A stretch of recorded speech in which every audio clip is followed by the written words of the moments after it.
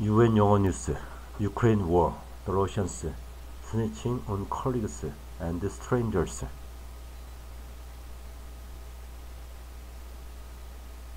타티아나 체르벤코, Alexandra Arkhipova, and Yaroslav Levchenko were all snitched on by fellow Russians with different consequences. Snitching or reporting neighbors, colleagues, and even strangers to the authorities was common in Russia's Soviet era. Now, as the government cracks down on critics of the Ukraine war, people with personal grudges and political ideas are denouncing others once again. I was taught how to snitch by my grandfather, who was a snitch himself, claims a woman who goes by the name of Anna Korobkova. She says she lives in a large Russian city, but refused to say which one. But she does say her grandfather was an anonymous informant for the Soviet secret police during Stalin's reign, when denunciations were part of everyday life, and she is following in his footsteps. Now she is reporting anyone she thinks is a critic of the war in Ukraine. Self-confused serial snitch Korobkova claims to have written 1,397 denunciations since Russia's full-scale invasion of Ukraine. She says people have been fined, fired, and labeled as foreign agents because of her denunciations. I do not feel sorry for them, she reveals. I feel joy if they are punished because of my denunciations. New censorship laws were introduced shortly after the Russian invasion of Ukraine in February 2022. Since then, Korobkova has spent most of her free time online, often reporting people for discrediting the Russian army, an offense that carries a fine of up to 50,000 rubles, or up to 5 years imprisonment if it is committed more than twice. Korobkova is very cautious about talking to me and will only communicate via email.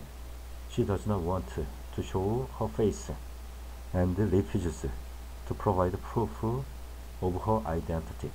She says this is because she frequently receives death threats and fears her information could get hacked or stolen. She seems to have two motives for snitching on her fellow citizens. Firstly, she tells me she believes she is helping Russia defeat Ukraine, and secondly, she thinks it will help protect her own financial stability. She lives alone and works part-time as a humanities professor, relying heavily on her savings. But Korobkova fears Russia could end up paying reparations if the conflict goes Ukraine's way, and that could affect the finances of the whole country and everyone who lives there. All those who oppose the special military operation are rivals of my own well-being, she explains. Predicting a win for Ukraine could be a loss for her. I could lose all my savings and would have to get a full-time job.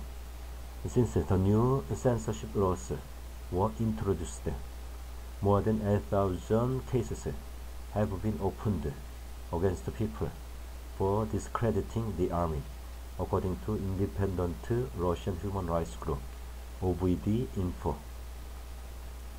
The targets Korobkova mostly reports people who speak to the media, especially those who appear on international outlets. such as the BBC. One of Korobukova's targets is anthropologist Alexandra Arkhipova. As an anthropologist, Alexandra Arkhipova has researched the snitching revival in Russia. She has reported me 7 times, Arkhipova says. Writing denunciations is her way of interacting with the authorities. She considers it her mission. She has found her niche. Her denunciations silence experts quite effectively, adds Arkhipova, who is now in exile, and thinks Korobukova's actions would have contributed to her being labeled a foreign agent by the Russian state in May. Friends of mine, whom she denounced, now refuse to give any comments to any media. So you could say she has been successful. Mission completed. Another target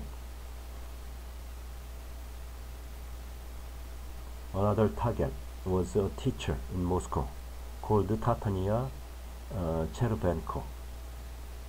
When Russia introduced patriotism classes in September 2022, Cherebenko decided to teach maths instead. She told TV Rain, Russia's last independent channel, which was shut down by the government and is now based in the Netherlands. As a result, Korobukova, who saw her TV interview, started making denunciations against Cherebenko, complaining to her employer, the Moscow Education Department, and Russia's Child Rights Commissioner. Cherebenko was subsequently fired in December 2022. Teacher Tatania Cherebenko says she was fired because of denunciations against her. Korobukova shows no remorse for her actions. Instead, she proudly keeps a database of people she has reported, including the consequences. She claims that following her denunciations, 6 people were fired from their jobs and 15 others issued administrative charges and fined. Although Korobukova insists she targets people she believes are enemies of the state, other people have told the BBC denunciations are also being used in Russia to settle personal scores. Imprisoned and longing for freedom, fisherman Yaroslav Levchenko is from the Kamchatka Peninsula in Russia's Far East, known not just for its volcanic landscapes and extraordinary wildlife, but also for its large military presence. Many people in this region are pro-Putin, including Levchenko's colleagues. Yaroslav Levchenko is awaiting trial in prison. In February 2023, Levchenko's ship docked at the port of Kamchatka after a month-long fishing trip. He says a fellow fisherman offered him an alcoholic drink, which he refused. He believes the other man already held a grudge against him, and they ended up in an argument. Levchenko explains that he was hit over the head with a bottle and later woke up in hospital. Levchenko says when he was discharged and went to a police station to file a report, he was horrified to learn he was the one who had been reported, not for an assault, but for holding an anti-war abuse. He claims police told him there was not enough evidence to bring criminal charges against his colleague. Levchenko was then arrested on 13 July.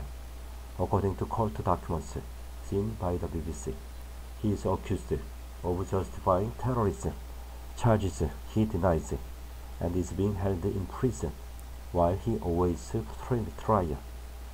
The only way he can tell his story to the BBC is via letters passed through his lawyer. Investigators state, I used physical force towards other seamen, expressing intentions of participating in hostilities against the Russian Federation, Levchenko writes. Levchenko is accused of justifying terrorism, according to documents seen by the BBC, charges he denies. Levchenko's friends tell me they think his denunciation was to divert the police's attention away from the assault against him and the fact that alcohol was being consumed on board a ship which was prohibited. I just want to come home, Levchenko says. The sky is just visible from my jail cell through several rows of bars, and it's unbearable, he writes in a letter to his friend that was shared with the BBC. And these charges, Russian police have acknowledged they have been inundated with denunciations since the war began. Officials have told the BBC anonymously they are spending large amounts of time investigating and revising endless charges on the discrediting of the army. People are always looking for an excuse to denounce someone over the special military operation, a recently retired police officer told the BBC, adding, whenever something real comes up, there's nobody to investigate. Everyone's gone to check on some grandma who saw a curtain that looked like the Ukrainian flag.